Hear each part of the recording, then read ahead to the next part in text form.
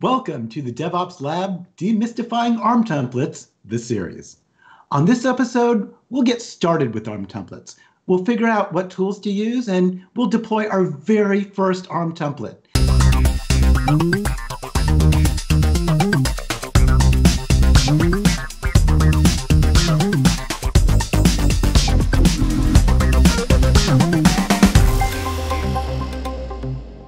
And today we have a very special guest, Neil Peterson. Welcome to the show, Neil. Tell us a little bit about yourself and let's dive in and get started with ARM templates. Thanks a lot, Abel, for having me. My name is Neil Peterson. I'm a senior program manager and I work on the VS Code extension for authoring ARM templates. Okay. So first things first, right? Before we get started with ARM, we probably need the right tools. So what are the tools you like to use when you start building out your ARM templates? Yeah, so there's several out there. Really, the one that I'm going to focus on is just the Azure Resource Manager tools for VS Code. So I'm in VS Code right here, and we can see that I've got Azure Resource Manager tools. And if you want to see that on the marketplace, we can just do aka.ms/ARM tools. And we've got some docs and some other things as well. You can get to the GitHub repository from this page. So if you do have issues with the tools or you need to ask questions, this is a good place to do that. Cool, cool. So I just installed this tool, this extension in VS Code, and I should be ready to go? Yep. So you want to see how it works? Absolutely, I do. And beyond that, let's just go ahead and create a very basic ARM template and look at the structure of an ARM template. And like you said, we'll go ahead and deploy it. Okay. So I'm just in VS Code here, and I'm just going to create a new file.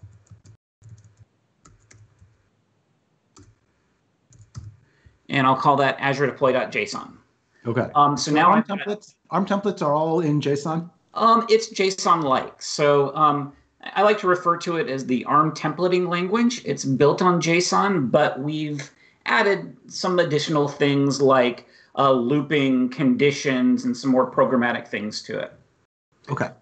So in VS Code, I've got this JSON document. In fact, notice down here that VS Code has recognized the language type as JSON. And that's pretty important. We'll see why here in just a moment.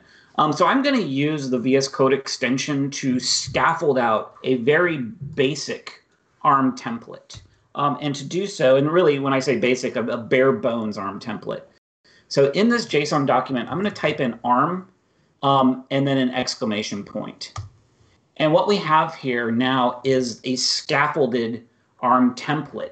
And all of the different areas that we use when deploying ARM templates. Now we're going to go through some of these in more depth in future videos, but just really quickly, I'm going to walk top to bottom and talk about some of these things. So here on line 2, you see schema. And this is really like the version of the ARM template, or another way to think about it is the scope of our ARM template. So I'm actually going to play around in here a little bit. By default, we've got deployment template.json. And this is assuming that we're going to deploy this template at a resource group. And when we're targeting a resource group, there's a specific set of resources that can be deployed to a resource group. I'm going to go ahead and delete that. I'll just hit Control Space, and we can see some of the other schema versions that we can use here. So we can create ARM templates that can be deployed to a management group or a subscription or a tenant. And based on the scope, we've got access to different types of resources. And that's what this schema defines. It's a JSON document that defines all the resources that we can include in the template when deploying to that scope. So it defines our scope. Okay. The next thing is a content version, and this is really just an area for you to version your template. So if you've made a major change, you might change this content version to 2. The next thing down here on line 4, we've got parameters. So when we're deploying a template, you may want to have like user inputs. Like if you're deploying a storage account, which we're going to do in this video, you might want to input the name that you want to give that storage account. And we define those here. The next thing we have is functions. And a function is basically it gives you the ability to create your own functions within an ARM template. So let's say that you like have a complex method for naming resources that concatenates a couple different strings and performs some other logic to arrive at a resource name, and you use that throughout a template in many different places. Rather than repeating that logic throughout the template, we can just create a function that returns that properly named resource name and consume that later in the template. Cool. The next thing we have is variables, very similar to parameters, but we don't allow you to input a value for a variable. So this would be like maybe, I've got a specific storage account size or storage account SKU that I want to use across my templates. I could define that as a variable. And if I change that, rather than having to go to all those different resources and update that SKU, I can just change it in the variable.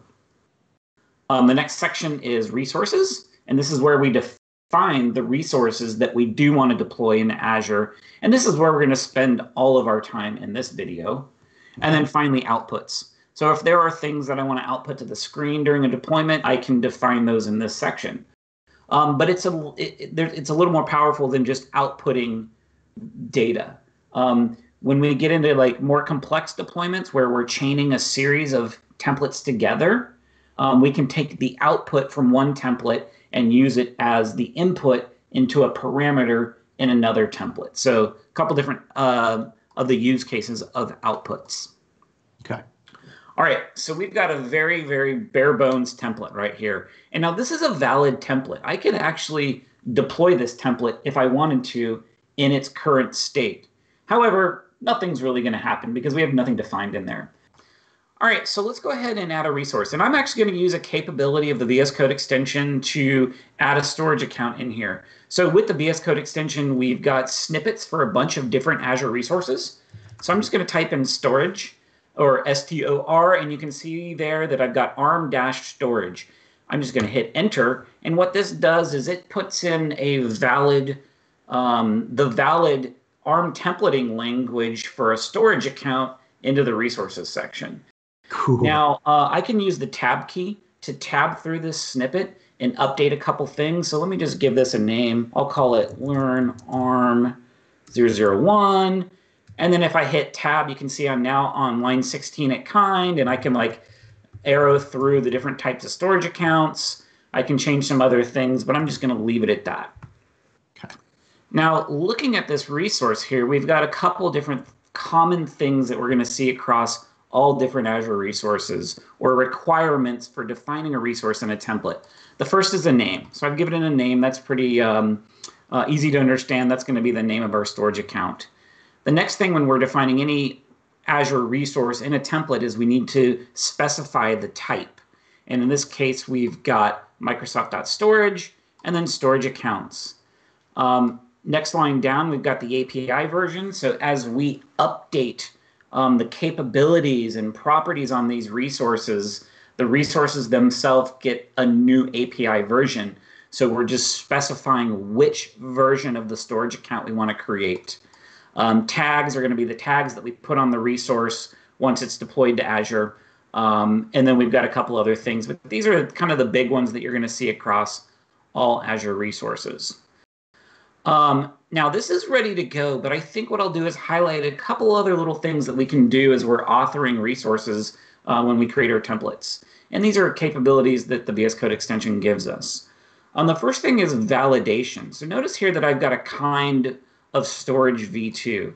Let me give this a value, like a non-valid value. So let me do mega storage.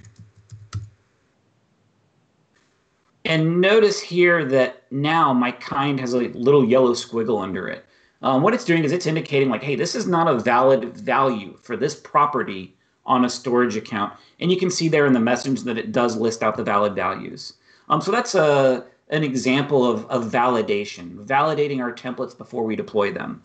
So let me now get a list of valid storage account kinds. So I can put my cursor in these double quotes here, hit Control Space, and it provides me a completion list of storage account kinds. And so I'll go ahead and select storage v2.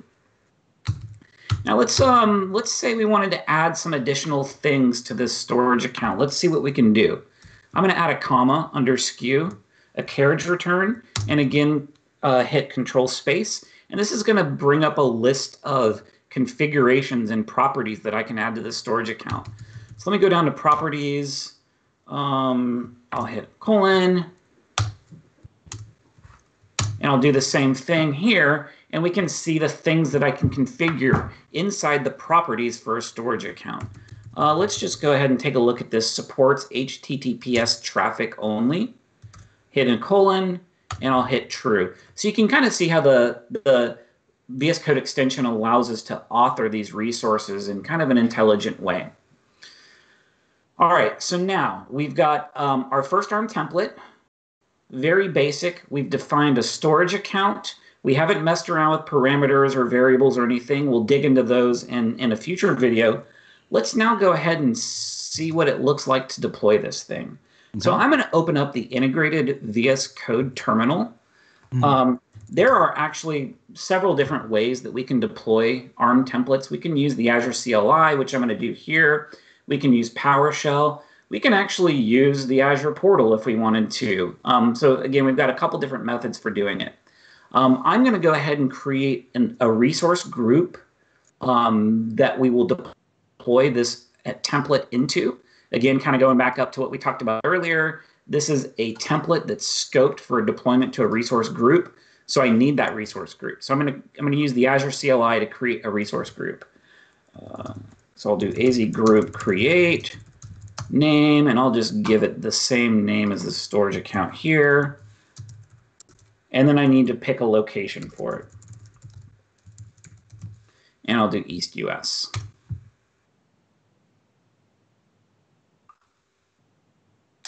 All right, so we successfully created our resource group. And now I'm going to deploy this template into that resource group. And again, the end result is that we should have a storage account in that resource group when we're done. So I'm going to do AZ deployment group create. And what I want to feed into this is the name or the location and name of the template file. So I'll do template file Azure deploy.json, and then I need to give it the name of the resource group that we want to deploy it into. So learn ARM 001. Go ahead and hit enter. And so now the Azure CLI is locating the ARM template file and deploying that into the resource group that we've just created. And while that happens, I'm going to go ahead and pull up the portal, and we'll just take a look at it once it's been deployed. All right. And there is the resource group. Okay. And we can see that a deployment is in process right now, but it hasn't completed. And we can also watch the progress here as the Azure CLI works.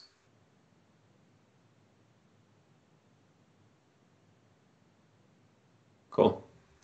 All right, cool. Now we can see that the deployment has succeeded. So let's pop back over to the Azure portal. I'll go ahead and refresh this. And boom, there's our storage account. Very cool, man. All right, that wasn't that bad at all, right? So creating our first template, not too hard, especially with that extension. I have got to install that extension. Now, trying to learn ARM all at once, it can be a challenge. But on this series, we break it down one piece at a time, so you can easily learn all the ins and outs of ARM template.